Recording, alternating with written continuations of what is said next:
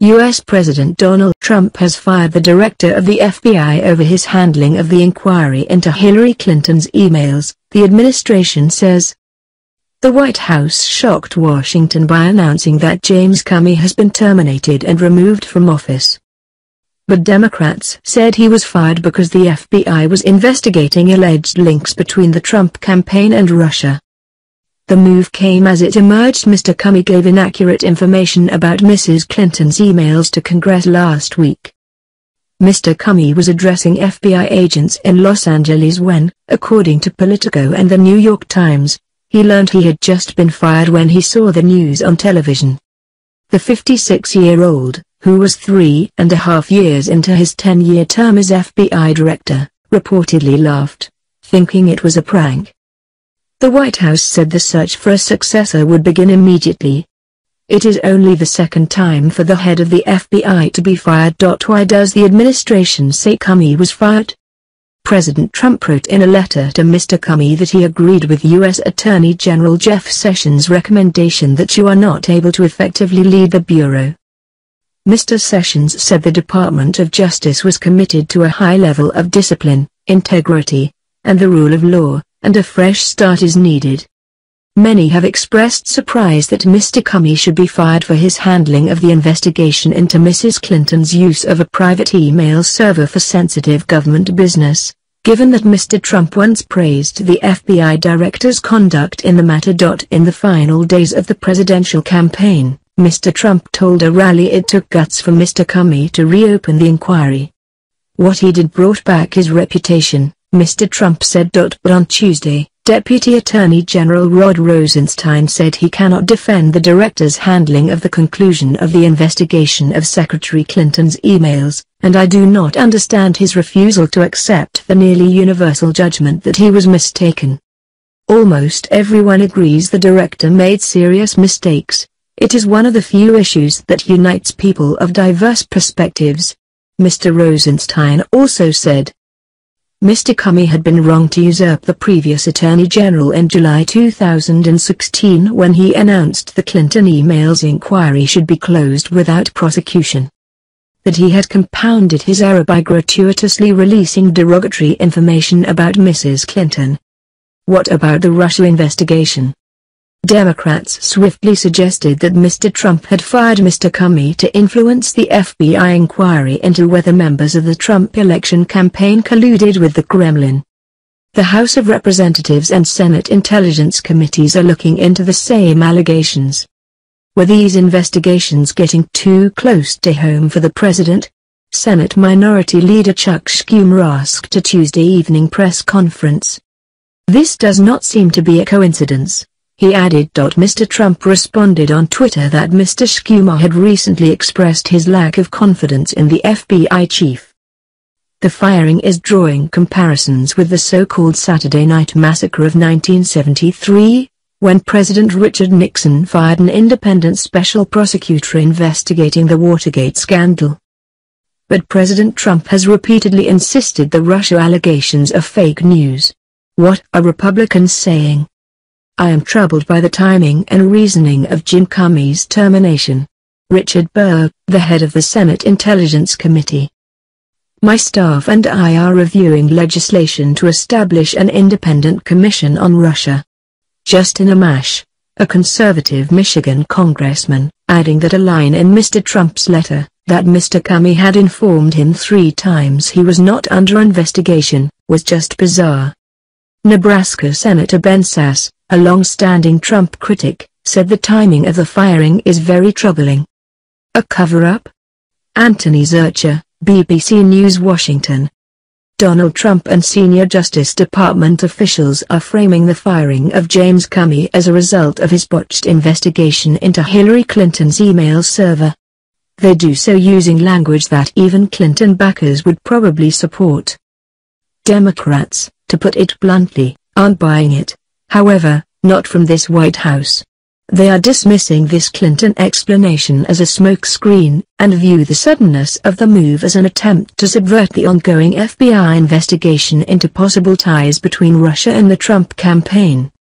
At the very least, their calls for an independent investigation into the matter will become deafening, and some Republicans may now be inclined to agree. Mr. Comey has been criticized by Democrats for the handling of his investigation into whether Mrs. Clinton's use of a private email server when Secretary of State compromised national security. The now former FBI director made 2 interventions during the 2016 election campaign to make pronouncements about the investigation.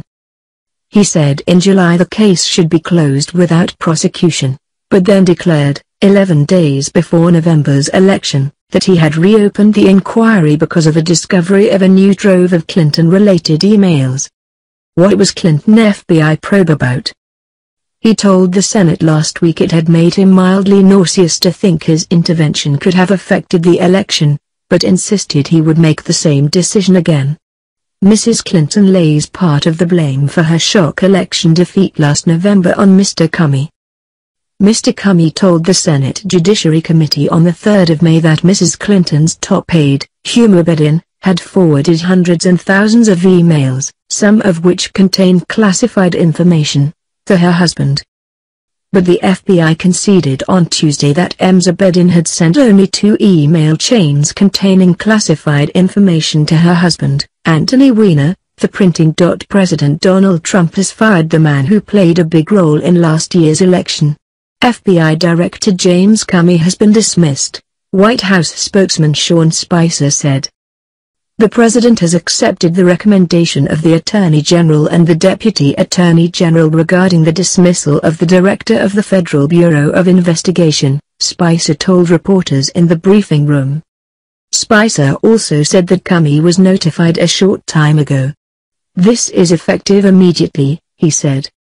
Trump's letter said, "While I greatly appreciate you informing me, on 3 separate occasions, that I am not under investigation, I nevertheless concur with the judgment of the Department of Justice that you are not able to effectively lead the Bureau. I have accepted their recommendation and you are hereby terminated and removed from office, effective immediately," the letter said. "It is essential that we find new leadership for the FBI that restores public trust and confidence in its vital law enforcement mission." Earlier in the day, the FBI notified Congress that Comey misstated key findings involving the Hillary Clinton email investigation during testimony last week, saying that only a small number of emails had been forwarded to disgraced Congressman Anthony Weiner, not the hundreds and thousands he'd claimed in his testimony. The letter was sent to the Senate Judiciary Committee on Tuesday, Wednesday East, more than a week after Comey testified for hours in defense of his handling of the Clinton probe. This letter is intended to supplement that testimony to ensure that the committee has the full context of what was reviewed and found on the laptop, wrote FBI Assistant Director Gregory Brower. In defending the probe at last week's hearing, Comey offered seemingly new details to underscore the seriousness of the situation FBI agents faced last fall when they discovered thousands of Clinton aide Huma Abedin's emails on the computer of her husband, Anthony Weiner. Somehow, her emails were being forwarded to Anthony Weiner, including classified information, Comey said, adding later, his then-spouse Huma Abedin appears to have had a regular practice of forwarding emails to him for him I think to print out for her so she could then deliver them to the Secretary of State. At another point in the testimony, Comey said Abedin forwarded hundreds and thousands of emails, some of which contained classified information. Neither of those statements is accurate, said people close to the investigation. Tuesday's letter said most of the emails found on Mr. Weiner's laptop computer related to the Clinton investigation occurred as a result of a backup of personal electronic devices, with a small number a result of manual forwarding by Ms. Abedin to Mr. Weiner. The letter also corrected the impression Mr. Comey's testimony had left with some listeners that 12 classified emails were among those forwarded by Abedin to Weiner. Investigators identified approximately 49,000 emails which were potentially relevant to the investigation, the letter said. All were reviewed with a particular focus on those containing classified information. Investigators ultimately determined that 2 email chains containing classified information were manually forwarded to Mr. Weiner's account. 10 other emails chains that contained classified information were found on the laptop as a result of backup activity. The letter also clarified some of the figures Comey gave regarding ongoing terrorism probes. The issue of Comey's misstatements was first reported by Politico. At the hearing, the statements about her Biden's email practices were immediately seized on by Senator Ted Cruz, a Republican from Texas, and others, who demanded to know why Biden wasn't charged with a crime.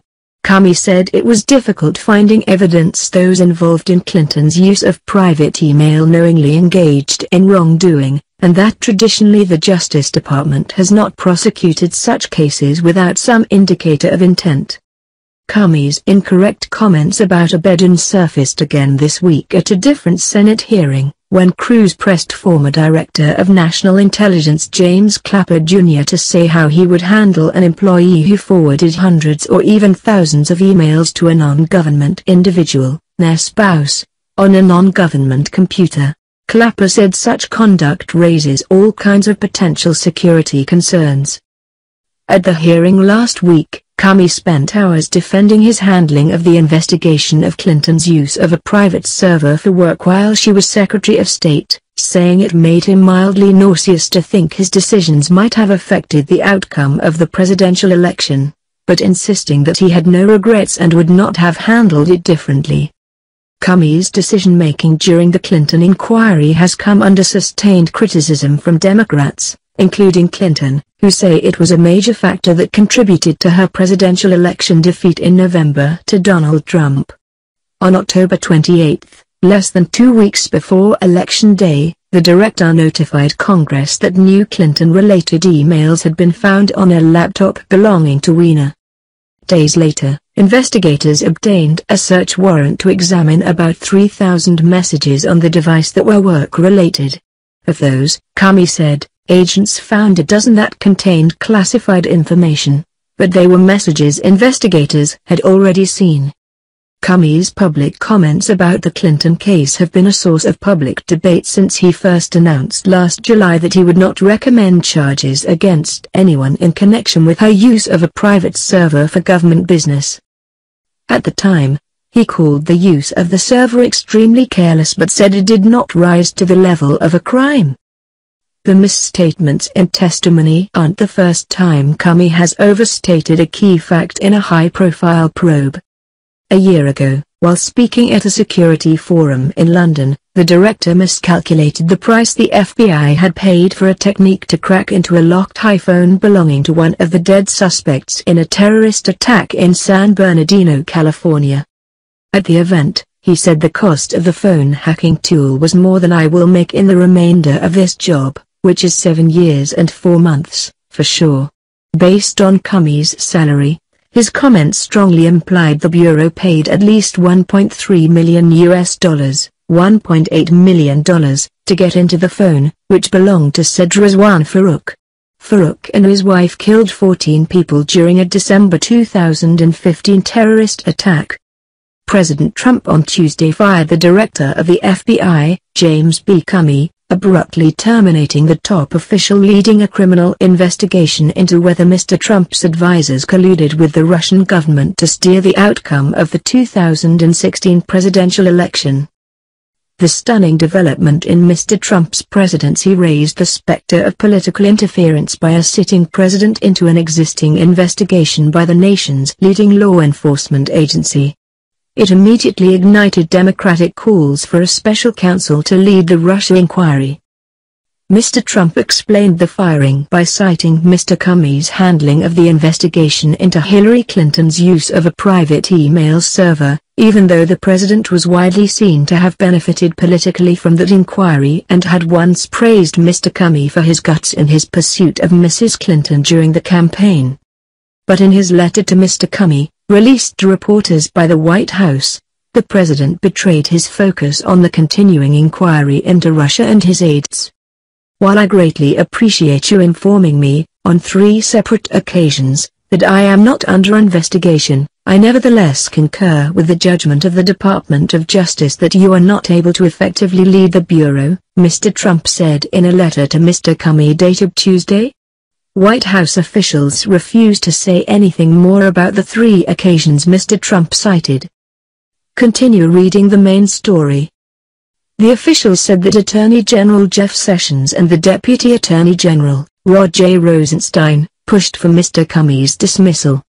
But many in Washington, including veteran FBI officers, saw a carefully choreographed effort by the president to create a pretense for a takedown of the president's FBI tormentor.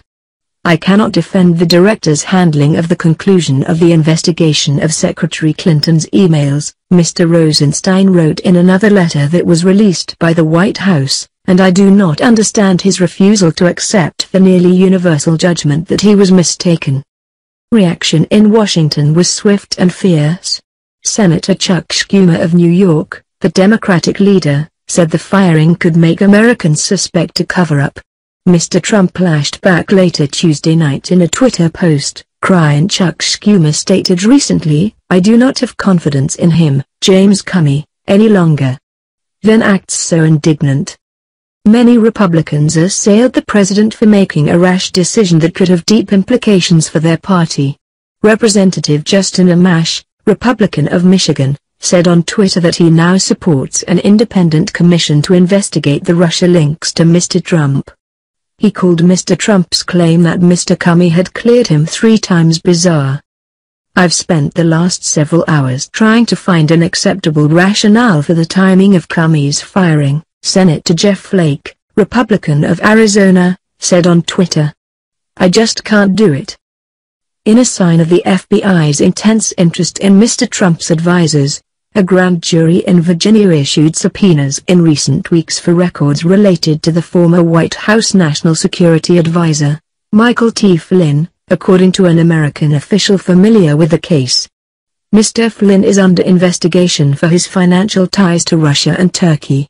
Grand jury subpoenas are a routine part of federal investigations and are not a sign that charges are imminent. It was not clear that the subpoenas, which were first reported by CNN, were related to Mr. Comey's firing. The dismissal ended the long deteriorating relationship of Mr. Trump and Mr. Comey, who repeatedly collided publicly and privately. For Mr. Trump, a president who puts a premium on loyalty, Mr. Comey represented an independent and unpredictable director with enormous power to disrupt his administration. Mr. Comey learned from news reports that he had been fired while addressing bureau employees in Los Angeles. While Mr. Comey spoke, television screens in the background began flashing the news. In response to the reports, Mr. Comey laughed, saying that he thought it was a fairly funny prank. Shortly after, Mr. Trump's letter was delivered to FBI headquarters in Washington. Mr. Comey was 3 years into a 10-year term, an unusually long tenure that Congress established to insulate the director from political pressure. Though the president has the authority to fire the FBI director for any reason, Mr. Comey is only the 2nd director to be fired in bureau history. President Bill Clinton fired William S. Sessions in 1993. Mr. Trump had already fired his acting attorney general for insubordination and his national security advisor for lying to Vice President Mike Pence about contacts with Russians. But firing Mr. Comey raises much deeper questions about the independence of the FBI and the future of its investigations under Mr. Trump. In an instance of bizarre timing and optics, the White House announced late Tuesday night that Mr. Trump would meet on Wednesday in the Oval Office with Sergei Lavrov, Russia's foreign minister. FBI agents were enraged by the firing and worried openly that Mr. Trump would appoint a White House ally to lead them. Mr. Comey was widely liked in the FBI, even by those who criticized his handling of the Clinton investigation. Agents regarded him as a good manager and an independent director. It is essential that we find new leadership for the FBI that restores public trust and confidence in its vital law enforcement mission, Mr. Trump wrote, a remark that particularly upset agents who saw it as an insult to them. The White House has not said what precipitated the firing, a significant question because the Justice Department's stated reasons were well known even when Mr. Trump decided in January to keep Mr. Comey on the job. Mr. Trump watched last week as Mr. Comey testified on Capitol Hill, offering his first public explanation of his handling of the Clinton email case. There, Mr. Comey said that he had no regrets about his decisions but that he felt mildly nauseous that his actions might have tipped the election to Mr. Trump. The Clinton controversy centers on a news conference Mr. Comey held last July, when he broke with long-standing tradition and policies by publicly discussing the Clinton case and chastising Mrs. Clinton's careless handling of classified information. Then, in the campaign's final days, Mr. Comey announced that the FBI was reopening the investigation, a move that earned him widespread criticism. At the time, though, Mr. Trump and his Attorney General, Mr. Sessions, praised Mr. Comey for actions that are now at the heart of the FBI director's firing. Mr. Trump saw an opening to fire Mr. Comey after the testimony, a White House official said. Reince Priebus, the White House chief of staff, argued against it, delaying, but not overruling, the decision. Mr. Trump received the documents from the Justice Department on Tuesday. Aides also compiled a stack of news clips criticizing Mr. Comey. Mr. Comey's firing came hours after the FBI corrected his testimony last week about how classified information ended up on the laptop of the disgraced former Congressman Anthony D. Weiner. Mr. Comey had told the Senate Judiciary Committee that during the FBI's investigation into Mrs. Clinton's use of a private email server while Secretary of State, officers uncovered evidence that her aide, Huma Abedin, had forwarded hundreds and thousands of emails, some of which contained classified information to Mr. Weiner, her husband. But the FBI told Congress that only a few of the emails had been forwarded and that the vast majority were simply backed up to Mr. Weiner's laptop. Mr. Comey's deputy, Andrew G. McCabe, a career FBI officer, became acting director, the Justice Department said. The White House said the search for a director will begin immediately. The firing puts Democrats in a difficult position. Many had hoped that Mrs. Clinton would fire Mr. Comey soon after taking office, and blamed him as costing her the election. But under Mr. Trump, Mr. Comey was seen as an important check on the new administration. Kellyanne Conway, a senior White House advisor, said the firing was not related to Russia. Today's actions had zero to do with that, she said in a contentious interview on CNN. Democrats were unconvinced. Any attempt to stop or undermine this FBI investigation would raise grave constitutional issues, said Senator Richard J. Durbin, Democrat of Illinois. Mr. Trump's decision to fire Mr. Comey marks the president's latest law enforcement purge. In early February, Mr. Trump fired Sally Q. Yates, who had worked in the Obama administration but was serving as acting Attorney General. In March, he fired Preet Bharara, the United States Attorney in Manhattan, after assuring the prosecutor months earlier that he could stay on. But the president's firing of Mr. Comey was far more consequential, as Ms. Yates and Mr. Bharara both were holdovers, and might only have served in the Trump administration for a matter of days or weeks. A longtime prosecutor who served as the Deputy Attorney General during the George W. Bush administration, Mr. Comey came into office in 2013 with widespread bipartisan support. The defining moment in Mr. Comey's career, until Tuesday night, came in 2004 during a hospital room standoff with White House officials who wanted to pressure the Justice Department to reauthorize a secret wiretapping program. Mr. Comey stood his ground. Mr. Trump has been furious with news stories about his campaign's ties to Russia. The White House has been critical of the leaks at the heart of those stories and tried unsuccessfully to enlist Mr. Comey in an effort to rebut the stories. In a Twitter message last week, Mr. Trump accused Mr. Comey of being the best thing that ever happened to Hillary Clinton, and said he gave her a free pass for many bad deeds. After the president accused former President Barack Obama of wiretapping his office, Mr. Comey publicly declared those claims untrue. Senator Ron Wyden, Democrat of Oregon and a member of the Senate Intelligence Committee, said in a post on Twitter that Mr. Comey should be immediately called to testify in an open hearing about the status of Russia, Trump investigation at the time he was fired. Before announcing the firing, Mr. Trump called leaders on Capitol Hill to tell them of his decision. Mr. Comey told Mr. Trump that he was making a big mistake. Mr. Trump paused. "Okay," he said. "We'll see."